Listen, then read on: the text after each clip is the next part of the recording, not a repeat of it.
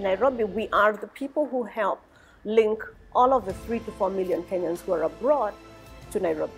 Okay, we're the ones who make sure or who facilitate that they are getting government services wherever they are.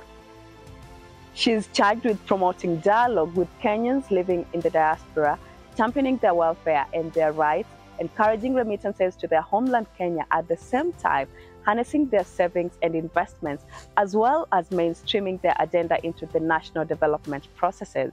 Today, we hang out with Roseline Njogu, the Kenyan Principal Secretary for Diaspora Affairs, to discuss not only her role in dealing with Kenyans abroad, but also get to know her story.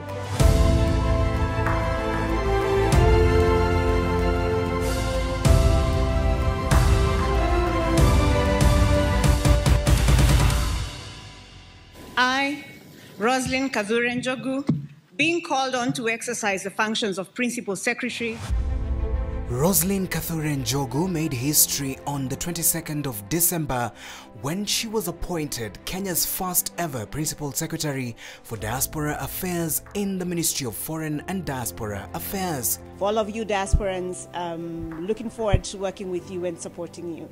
I'm very grateful for this appointment. She is tasked with prompting dialogue with Kenyans living abroad, championing their rights and welfare, boosting diaspora remittances, encouraging savings, and facilitating foreign direct investment. The State Department has been created out of a great need to support Kenyans living away from home, to keep them in dialogue with those at home.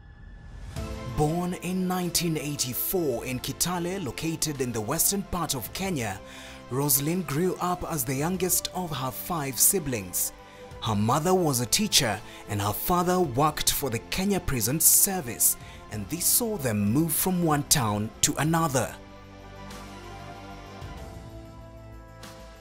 Before her appointment, Roseline was a lecturer at Riara University Law School and Kenyatta University. She holds a Master's of Laws degree from Harvard Law School and a Bachelor of Laws degree from the University of Nairobi, where she is also pursuing her PhD.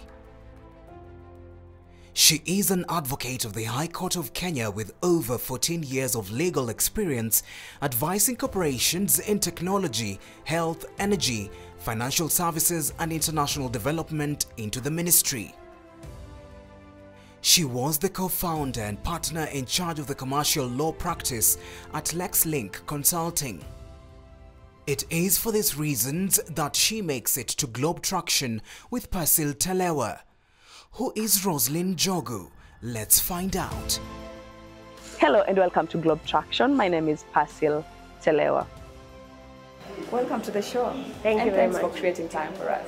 Thank you very much. It's my pleasure. You know, you're the first PS to hold that specific office. It's an honor, as I said. It's a real honor. It's a pleasure. It's also the responsibility on my shoulders is quite heavy. You have to do the work of institution building. You have to think about what that State Department should look like in another 60 years, 100 years, in an extremely globalizing, increasingly globalizing world. And ask yourself, what does a diaspora-facing, a diaspora-centric State Department look like? How does a government begin to embrace people who are traditionally not within its borders and begin to serve them? So it's the hard work of building the startup now, but it's also the hard work of seeing what 100 years from today looks like. Have you been working with government before? How has been your career? Not Just really. give me an overview. So I'm a lawyer Yeah. by profession. I have been practicing commercial law, but I've also been an academic for the last 14 or so years. So I teach law.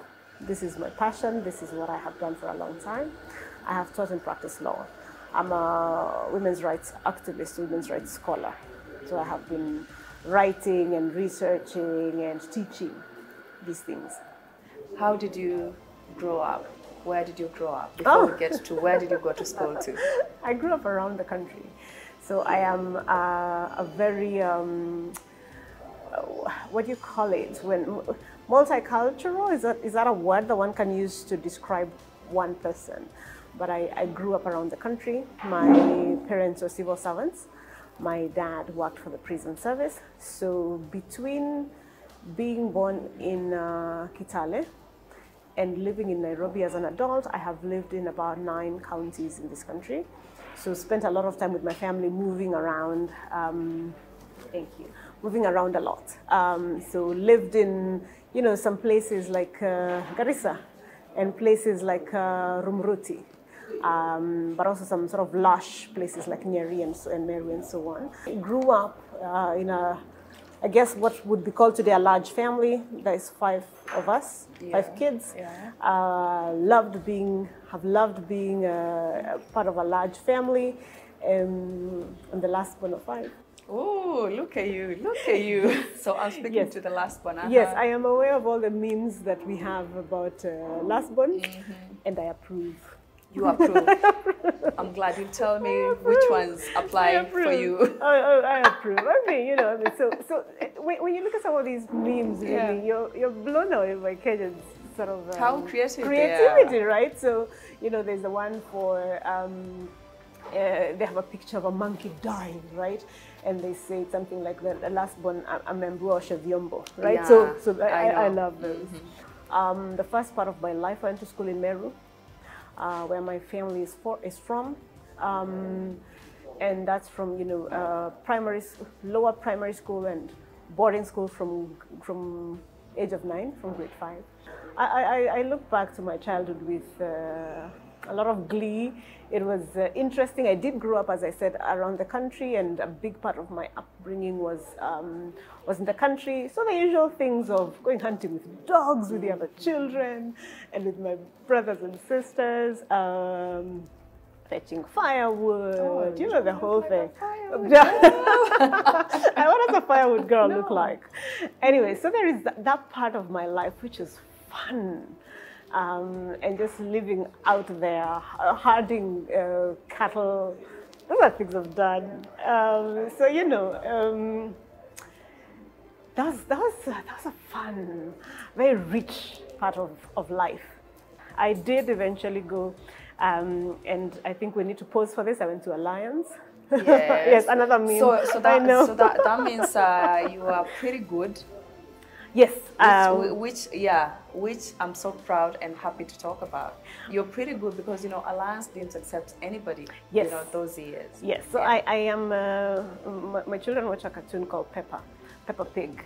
And the smart kids in Peppa Pig are called clever clogs. So I'm a bit of a clever clogs. I did very well at primary school level. So I went to Alliance. I think there were, 2 or so girls from Meru who went to Alliance in that year, so I went to Alliance. And quickly realized that you're the smartest kid in the room until you're in a room of the smartest kids in the room. Yes. A bit of adjusting, right, and a bit of heat, but I loved my time at Alliance. Let's talk about now getting done with Alliance, and I've heard that you are at Harvard. Yes. Harvard girls. I've met a lot of Harvard girls, and it's engineering, and it's whatever, and it's whatever. I'm so glad to meet somebody who has done, you know, what you've done, and who is in this space that you are. Tell me, how was Harvard? So, and how did you get selected to be there? So after high school, I went to the University of Nairobi. The University of Nairobi, yes, as you like the to University. Say. Yes. I had done very well at high school. I had all A's. My name was the newspaper. It was a whole deal. And I went to law school, had the time of my life at the University of Nairobi Law School. I had this yearning to go and study abroad and so on, and I hadn't managed to do that at undergrad. But by the end of my undergrad, I was like, I think it's time to go and do this now. So I made a list of schools I was going to apply to, and I had on the list, I had Harvard, I had Yale, I had Stanford, I had Columbia. So I had basically, you know, the biggest schools in the Ivy. And at the time when I had to do my applications, really I had application fees for one school. Right, because I think at the time it was like $80 or $70 or something. And that was still a lot. That's a lot of money. Yeah. That's a lot of money. I was a student on helm, you know, and there is life to live. Yeah. And so at the very last minute, my brother gave me $80 and I applied. And I had one shot and I applied to Harvard and I was like, oh my goodness. I hope it goes through. I hope it goes through. And also, I think I'm an idiot for applying to one only. But so I did. And by the time the offer came through, I was working at Anjawala and Kana's, you know, a pupil at the law firm. And, you know, it was a great So wait, day. Yeah. Roseline, did you Yes. apply to Harvard when you were done with your undergrad, or you applied while you're still doing your undergrad? Towards the end, Okay. I applied because I think you apply, I want to say November, December, right? And then you only find out March, April, May. How old are you? You seem pretty young. You wait until I have food in my mouth to drop the how old are you question. No. I'm 38. Still young. Yes. Yeah. Yes, I guess I'd like to think so. Still young. Probably. Yes, I am 38. How has it been working for the government of Kenya? I think everybody has asked me, how is it going? How are you finding it? It's been the adventure of my life. Really? Yes. Yes. I am. I think you're one of the few people that have told me that. I am having the time of my life. I am having the time of my life. It is fun every day. It is hard work. It is hard. It is some of the hardest work I've ever done. I am loving my team.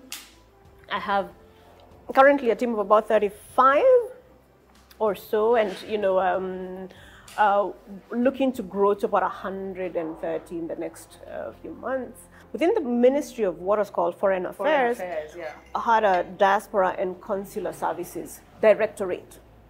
So that directorate is what we are now giving legs and building up to become the State Department.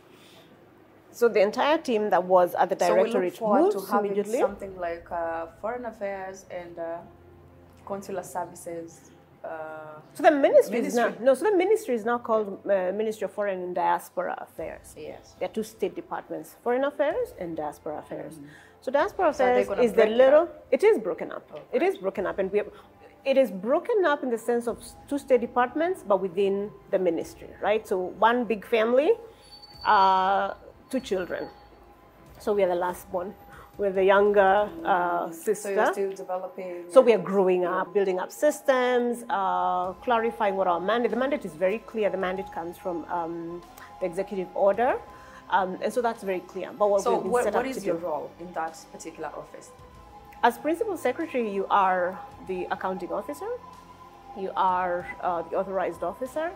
You are the lead for that state department. So think of it as I guess private in private sector you'd be the CEO. So it's more of the administration. So yes and no, it's administration. So PSs do a lot of administrative work, but also we're the ones who cascade government policy to the ministry level. Yes. So what is government trying to do with its diaspora? It's 6 things. It's for me to internalize the 6 things that government is trying to do, create those into programs, all right, structure those in departments, come up with a strategic plan with my team, and then deploy and run. So that if we are not feeling the work that Diaspora State Department does, then the buck stops with me, right? But I'm also the person in charge of running the budget for the State Department, right? So that's what accounting office largely means. I'm in charge of the team in the sense of making sure that they are motivated, people are getting their promotions, if there's disciplinary action to be taken. So you run, think of it as a private company, and PS is the CEO. The Middle East, where we have cries and people complaining every other time that there are so many other girls at those rescue centers that need assistance and help, and they never get it. Has GOK gotten to them? Yes, we have. I was in Riyadh 2-3 weeks ago. And part of what I did when I was there with the Ministry of Labor and so on is to go to some of these centers, including one called Sakan Holding Center, which gets a bad rap because people assume that it's a deportation center, which it is not. It's actually a shelter for women, for the domestic workers who are in trouble, where domestic workers who come there can get food, can get shelter for free, can get legal aid, and eventually tickets to get home. They do a lot of good work. So if someone is in Sakan, that person is actually quite fine. All right. So we went and on a fact-finding mission, but also to meet with some of the members of our diaspora there, to meet with, of course, my embassy officials, government officials from Saudi Arabia, and just to establish what is going on.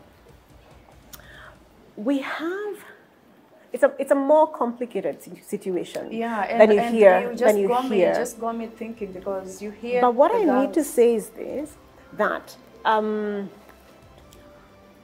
one of the places where we have a lot of vulnerability is when a housekeeper who is, the way the Saudi system works is that I give you a visa that is tied to working in my house, for example, right? You cannot leave that contract and work in his house. You immediately fall out of status. But a number of housekeepers quit this employer who is the sponsor for your visa and attempt to get employment elsewhere.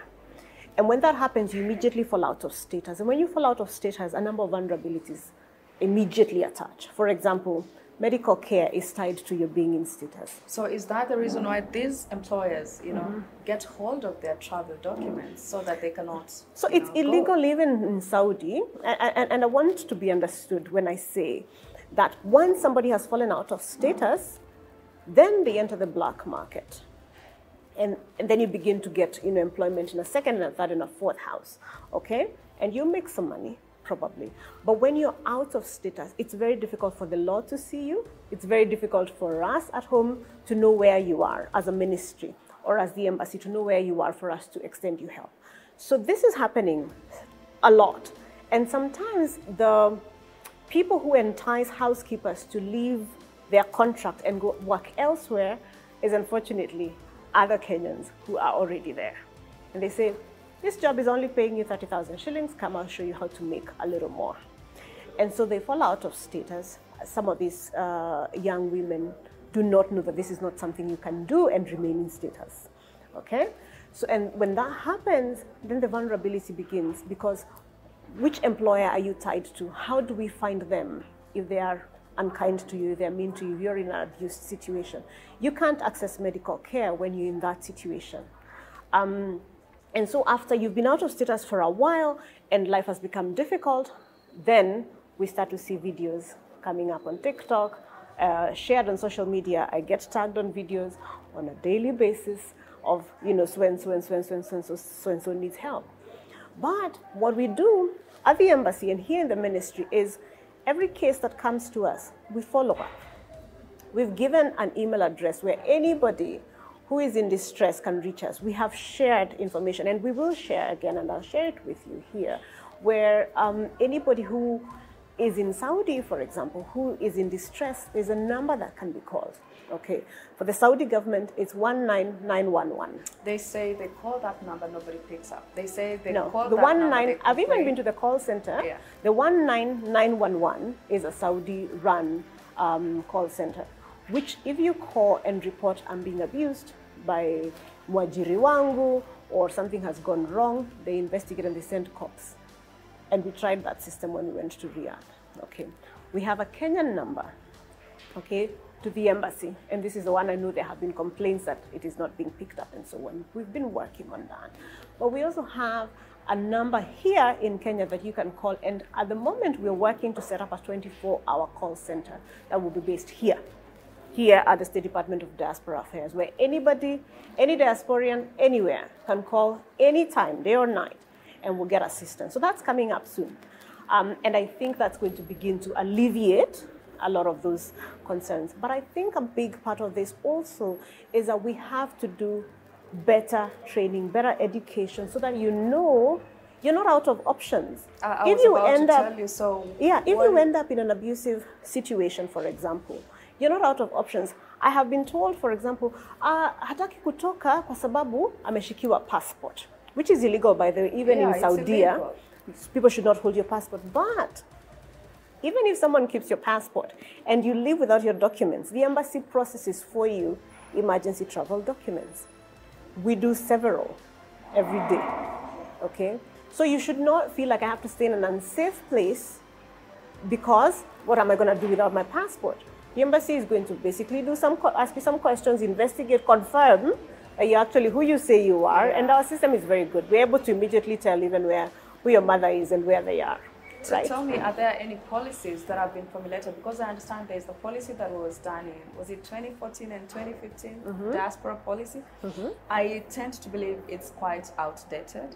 I wouldn't say it's outdated. Is it really helping? Because we need to look into the welfare of any Kenyan living abroad and see how other states protect their citizens. Absolutely. Yeah. So, and that's a good question. So a number of policies are actually at play here. So there's a diaspora policy of 2014, which is currently under review. Again, it's been almost 10 years. So a number of things have changed. Trends are different. We're having new sort of challenges, particularly migrant workers. We're talking now about supporting investments and so on. So it's currently under review. But specifically for migrant workers, there is a policy as championed by the Ministry of Labor, who's the line ministry really that deals with all kinds of labor, whether domestic or global labor. And that policy is also in place. So there are a number of policies. But policy is important. The policy is as good as its implementation. True. So the fact that we now have a State Department that is whose entire job is to look at diasporians at whatever level and run interventions for them should give us a lot of hope and should give us all a lot of a sense of something is being done. Right, and we can expect something to be done. So, and we are doing that. As I was saying, I think we got stuck at the third point of my mandate. Because that's where everything is at. And I get that, and it's critical. And without fixing that welfare and rights foundation, you can't do any of the others. So which is why for us also just fixing that pillar for rights and welfare is critical, because when we fix that, then you're able to build on it, the dialogue that I talked about, the involvement in national development processes, the diaspora investments and savings, international jobs. So a big part of our mandate is to help Kenyans find international opportunities. That's jobs, that's scholarships, that's helping diasporians who have businesses abroad thrive. Okay, that's where we're able to, then we can, only at that point when we have savings, we have jobs, we have rights and so on, can we then begin to talk about the sixth thing, which is remittances. And if you fix these other 5 things, you never even need to talk about remittances. True. As they say, zinajileta tu, right? You fix these 5 things, and then it's almost a foregone conclusion. So it's a big mandate. Absolutely. Thank you so much. Thank you very much. It's my pleasure. And you can now enjoy your meal. No more talking. Thank you very much. I appreciate to keep it. the table manners. I appreciate it. Yeah. Asante sana. I hope you enjoyed today's episode. Make sure you join us again next Saturday at 8:30 p.m. Kenyan time, only on KTN News, as we bring you more global stories on our show. If you have a story you'd like to share with us, please write to us through globetraktion@standardmedia.co.ke or DM us on our social media platforms at Traktion or at KTN News KE. You can also give me a follow on my social media platforms at Pasil Telewa on Facebook, Twitter, Instagram, and YouTube for more of behind the scenes. But until then, I hope to catch up with you again soon. Bye-bye for now.